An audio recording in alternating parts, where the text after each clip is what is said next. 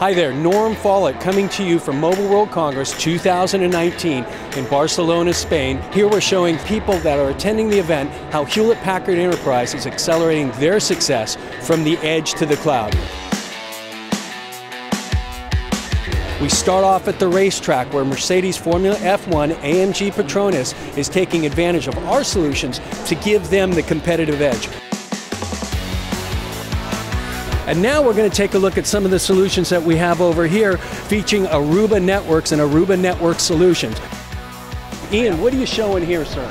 We've got a point-to-point solution. The beauty of this is that it takes time to run in fiber between two buildings, just basically a clear line of sight between two buildings, and therefore avoiding any issues of access rights or the authority to dig up the road.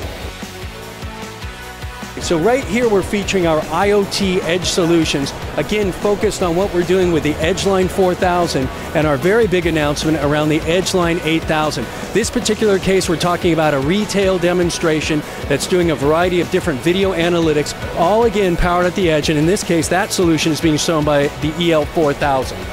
Now as we step over here, this is where we made another big announcement talking about our partnership with Continental and the solution that we talked about, monetizing data in a blockchain-based implementation. Bernd, why does it matter? What's so significant about this solution? So we are currently in a data sharing economy. Everybody wants to share data to get better services, higher quality services, and that's exactly what we're doing here.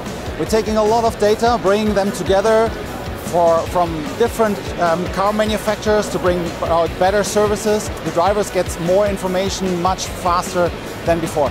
Yeah, so one of the ways that I look at this, like a Toyota can talk to a Toyota and share data. But a Toyota talking to an Audi or a BMW, that's different. And what we've really done is partnered with Continental and create a new consumer experience as well. Absolutely. Thank you so much, Bernd. Go get a man. Right. Thank you. All right, now off this way. Now the demos in the middle are where we're really focused on some of our CMS solutions and what we're doing specifically for service providers in 5G.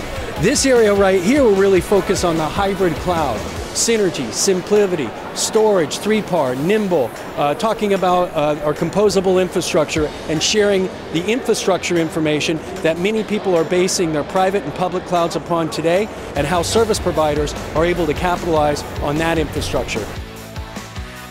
Now we dive in here, and very importantly, we have our friends from Pointnext, and 1 minute we're talking about consumption-based services and what we're doing with GreenLake. Why is GreenLake so significant? Because it changes the way you consume your infrastructure from a single CapEx purchase to a consumption-based model. And how does Tata feel about this? It's integrating multi-vendor ecosystem, so it's very nice. We're just on a path here, ladies and gentlemen. Again, 5G shared data environment, 5G core network, and machine-based intelligence assurance. What is this all about, Raul?